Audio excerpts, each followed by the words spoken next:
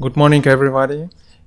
For who doesn't follow Linux RDMA list, I'm kernel developer, which is primarily focused on InfiniBand stack. And this is my presentation about Kernel Verbs API changes, which we and internal and external developers did in core InfiniBand core layer.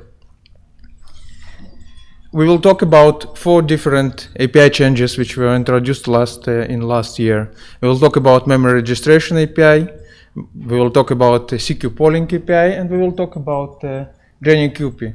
I will touch a little bit a new API which was submitted but not accepted yet. It's general RDMA write read. The whole this almost all these APIs were presented in different OFA groups. So first of all, we are presented as a concept, and after that, external and internal developers wrote the code itself. So let's start from memory registration API. We already have 4 different memory registration API in kernel. We have physical memory region, which is totally synchronous registration API with major drawback, but it requires for every registration, for every request to create new memory region. Additionally, we have fast memory registration API, which is not widely adopted, but it's asynchronic interface, which is work with work requests. We have memory windows registration. It's also asynchronous interface. It was totally unadopted, so it was removed from the kernel in last release cycle. I think so. And also we have fast memory registration mode, which asynchronous, very fast, in use by all ULP providers like ICER. So our decision was not to invent new wheel, not to invent new registration interface, just to extend the existing one. So when you're thinking about which one is going to be extended, you see only one solution. It will be last because it's accepted, fast, and very efficient. Original fast registration interface has a couple requirements. What all blocks must be page aligned. It must come together. Only last and first block can be less than page size.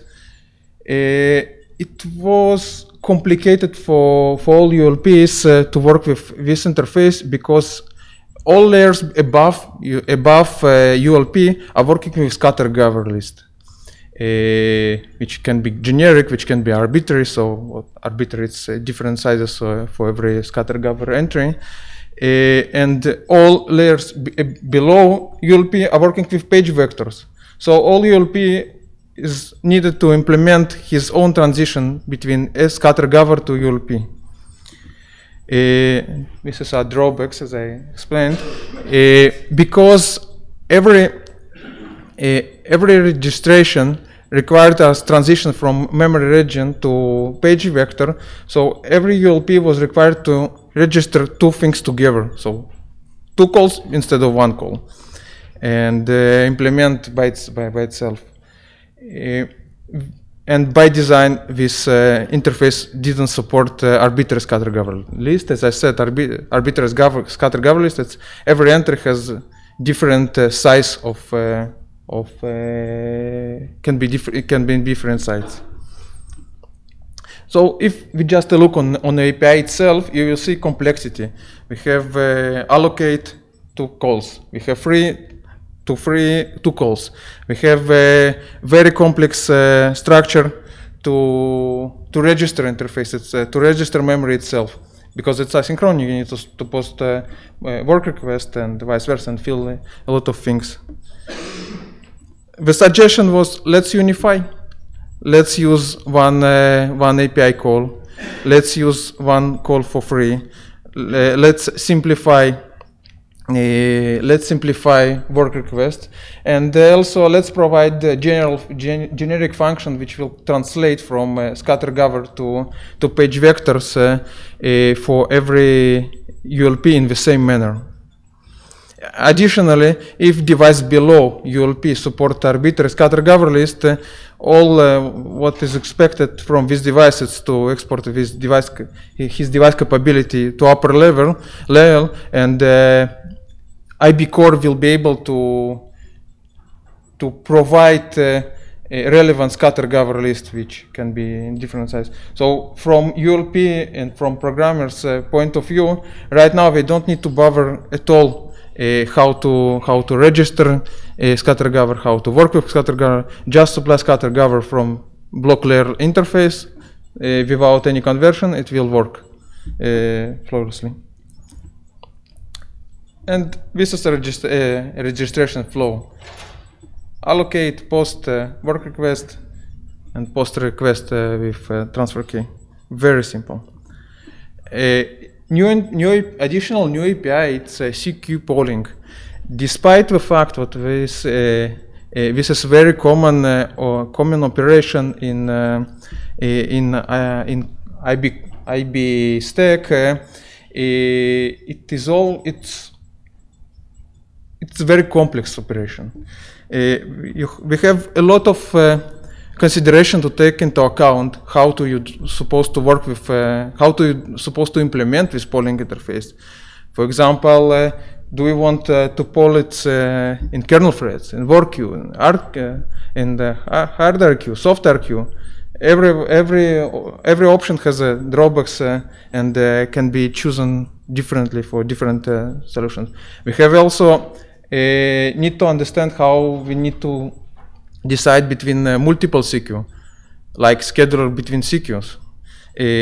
What is rearm policy? How do we rearm? We always have missed events. It is almost unavoidable. And it's not the end. We have additional things that we need to think about it, because it's asynchronous. You need to think about how are you going to receive your work request back. Sometimes work request ID is not reliable. It can be reliable, can be unreliable. Everything can be changed. Multiple sources post send. How are you going to poll it in batches one by one? Multiple CPUs and affinity and locality as well. Every ULP implemented it differently. So we wanted to try to push it into and place it into one place which is acceptable for everyone, which is will remove randomness between different solutions. So the proposed API was very simple as well. All what we need is to decide on which context do we want. Do we want to pull it in the same color context? Do we want it to pull it software queue or work queue? Properly allocate this CQ and fill a completion handler. So in case this completion will be pulled, it will be called to this completion, and almost the same. That's all from the developer point of view. So it helps us to unify logic of ULP. Right now, no ULP is needed to think about how is going to poll, how to handle events, and how to maintain logic. All errors can be handled together in one place. By default, we are supporting a different polling scheme. We try to optimize it for performance for all different ULPs. Draining QP. Despite the fact that draining QP is very simple operation, all what you need is move from QP to error state and to remove all work requests from it. It has a complexity in it. Complexity, what sometimes CQ can be connected to different QPs, and you don't know when this QP is empty. We have a different solution for it. When I'm saying we, I'm saying it's the developers. We can just wait for this for all work requests to come to be complete, and only after destroy it. It can be indefinite because you're just waiting. You never say to over party what you don't want to accept. It really can be different. Additionally, we have we can just destroy QP. It will lead us to memory leaks, or otherwise we need to handle a shadow copy of every work request and to update it every time. It's too complicated. It's possible, but too complicated. Additionally, we have another solution. We can just modify QP to be error and try to pull CQ till it's empty. As I mentioned before, in case of multiple QPs connected to one CQ, it will not work. So there is fourth solution. All what we need is to change QP to be in error state. We need to post marker, which does nothing onto this specific drained QP, and let's move and wait till this marker will be received from poll CQ. This will help us to identify what this QP was empty, totally empty, without any relation to the different QPs available. Also, we simplified a lot of interface. So right now it's only three functions. You can SQ, you can drain SQ, drain RQ, and drain QP, which calls to drain SQ and drain RQ one after another. Additional change which was proposed, I wrote it's work in progress, so I'm going to state only the problem. I'm not going to give a final API because it's not finalized and not accepted. Generic RDMA read-write. In storage world, at the end you're doing only two things: read-write, read-write. So there is no need to implement an ULP for every ULP with semantics and ask from the upper layer to know how to fill your work request, how to work with RDMA. So the proposed solution, it's not a real solution, but it's a motivation, was to use one simple API for this read and write. By default, it didn't support scatter gather list, and because we added support of scatter gather list in registration, it was pretty native to add the scatter gather list to this read-write generic scatter gather list. We also added ability to use a memory pool, so it was performance optimized, and right now read and write requests are not needed to register it again. Right now it's efficient.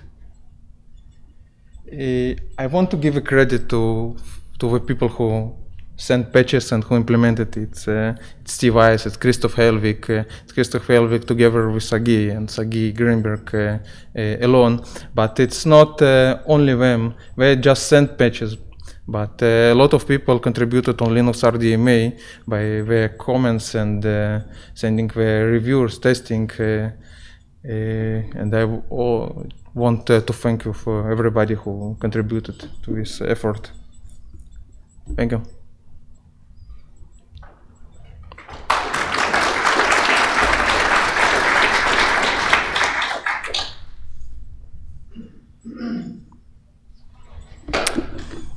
You mentioned the drain API, and you described a no-op work request. What work request would that be?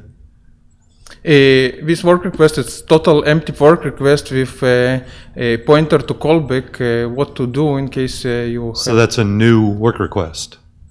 What do you do with a legacy device? No, it's not new request. You're not posting new opcode. You are posting with special work ID.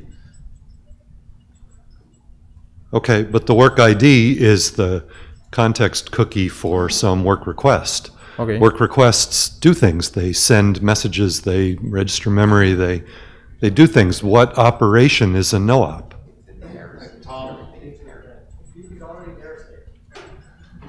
Yeah, they send it to error state before they send the work request. Yeah. The actual work is irrelevant because once the queue pair is in the error state, it's just going to come back with a flush error anyway.